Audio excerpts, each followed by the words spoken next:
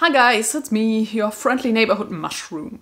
Today is Sunday, and yesterday, on Saturday, I was scrolling through my newsfeed on my phone, and then I stumbled upon an article by The Guardian which told me of this hot debut novel by an author that I've never heard of because she's a debut author. Whatever. So I found this article right here, and I didn't click on it, so I just saw this headline which said that it was a superb debut novel.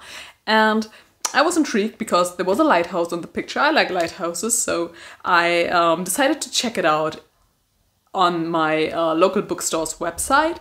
And they said it was available, so I was like, ooh, nice. And then I saw the cover, which is great. I really love this cover. So I think this has been one of the prettiest cover that I've seen in a while. So I was like, yeah, why not just order this novel and read it? I have no idea what it's about. But the cover was so good, and I thought, why not read this random mystery book? And so we are here on Sunday. I think this book should arrive on Tuesday, I guess.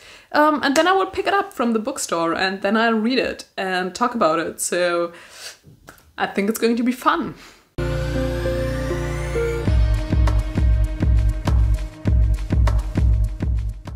Alright, so here we are, almost 1 month later. So the book took like 3 weeks to arrive. I don't know what happened, but it just got delayed. And the website still says that it's available.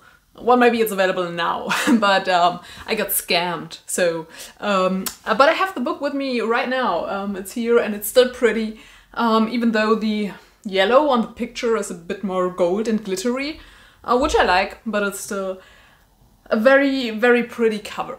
So, I read the book and like it says on the cover, a mystery, a love story and a ghost story all at once. Wonderful. So yeah, I think that kind of quote from S.J. Watson, whoever that is not wrong. So this book, now that I've read it, it's about 3 lighthouse keepers who vanished in 1972 on this very remote tower lighthouse, which is a lighthouse that's just, it's only the lighthouse, so it is not even on an island or something or on some rocks, it's just in the middle of the ocean. And it had those 3 lighthouse keepers, and when the relief for one of the lighthouse keepers came to the lighthouse, all 3 of them were gone. So there was no trace of them and people were very confused what happened on this lighthouse. So we follow, in this book, we follow 2 timelines. The first one is in 1972, where we get to see kind of what happened on the lighthouse from the perspective of all those lighthouse keepers, the 3 different ones. And then we have the story 20 years later, where an author he contacts the wives of the lighthouse keepers, or the wives and the one girlfriend, to hear their side of the story. So we have those perspectives, the one from the lighthouse keepers and the one from the wives. And I think the book did a really good job to show the kind of seclusion and loneliness on this lighthouse, because they, for them, they stayed on the lighthouse for 8 weeks and then they came back home for 4 weeks and then they went back to the lighthouse. And it really shows how much this can strain the relationship between the wives and the lighthouse keepers. And I really enjoyed reading this. So from the very beginning I was very intrigued by the mystery. I really wanted to know what happened to those lighthouse keepers, because the door was locked from the inside and there was no trace. It was really, really well done, so it got me really interested. I enjoyed reading this book. So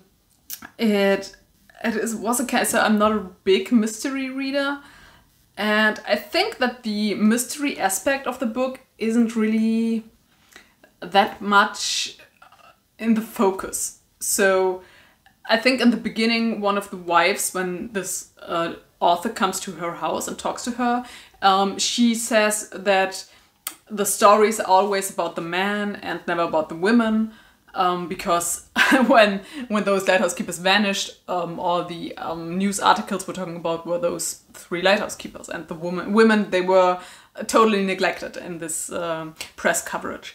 And so in this book, a big focus of the story is on those women 20 years later, and I really liked how that was done and how their personal environment had changed in those years and what they were doing now, because they had some stories between themselves as well. And I really liked that. I also liked those chapters that took place on the lighthouse, because I think lighthouses are very creepy sometimes.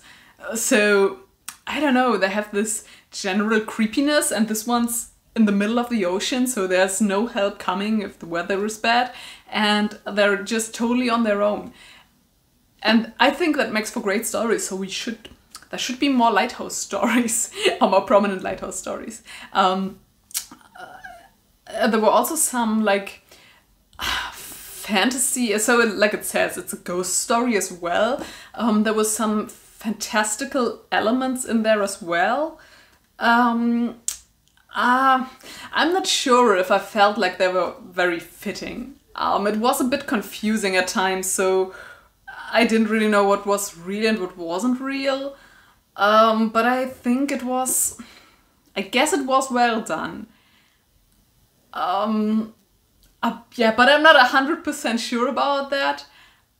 I still think that, I think I liked it, I guess.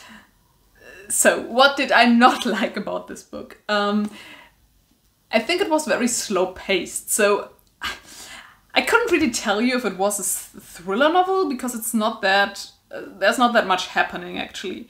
I think you could say it's a mystery novel, because you have that mystery in the beginning, but most of the time it's not about that mystery, really. I mean, most characters from the present, or 1992, they're all just guessing what happened on this lighthouse, because they don't know.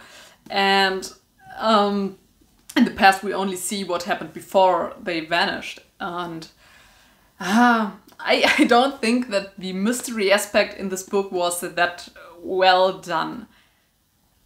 So I was very interested in this mystery. I was like, how did this happen? And I think in the end I got disappointed. So it was a bit.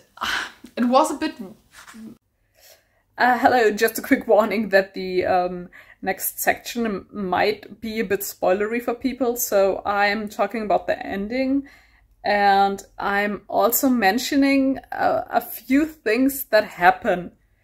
But it's not anything concerning the mystery. It's more in regards to the wife's story. But if you don't want to hear about any of that, just skip ahead. I will put in timestamps. The ending was kind of weird, because we get to see what happened from the perspective of the lighthouse keepers. And then in the next chapter, when we're back in the year 1992 with the women, we see that the author he's coming up to the one of the women, and she's like, here, that's what I found out. And she takes his notes and she just throws them away, because she says she doesn't want to know. Because I think that if the book had gone the route that we will not know, or will never know what happened on the lighthouse, I think that would have been fine, actually, because we get some clues and things like that. But her not accepting the answer in the end, it kind of undermines the answers that we got the chapter before that, and I think that wasn't really fitting. But overall, I think I really enjoyed the book. It was a fast read, and I wanted to know what was going on. I also liked the dynamic between the characters, because there was also a lot of stuff going on there, and I think the kind of fantasy elements, they were done quite well as well. So I don't know if this is the superb debut novel that the article is talking about. But I still think it was worth the time that I put into it. I mean, it's not that thick, it's just like 360 pages, so it's a very quick read. I really like the setting with the sea and the seclusion, and also those small horror elements that were in there. I really enjoyed that. So if you want to read a story about vanishing lighthouse keepers, I think you could pick this up, and I think you could be satisfied. But if you have other things to read, I don't think that this is worth reading first, because it wasn't that superb. But it was okay and quite good, and I enjoyed it, so I don't want to talk it down. So yeah, that was my first random book pick, kinda. I hope you enjoyed this video. I think I want to pick up random books more often, because this one's not one that I would have picked up normally, I think. Maybe if I had heard what it was about, I would have picked it up, because it sounds really interesting. But I think I will look for methods to just find random books, and then I'll buy them and read them. So I think that's fun. Yeah, but anyways, that's my review for this book, and I wish you a happy Easter if that's your thing, or if you're watching this on Easter. And see you again in the next video.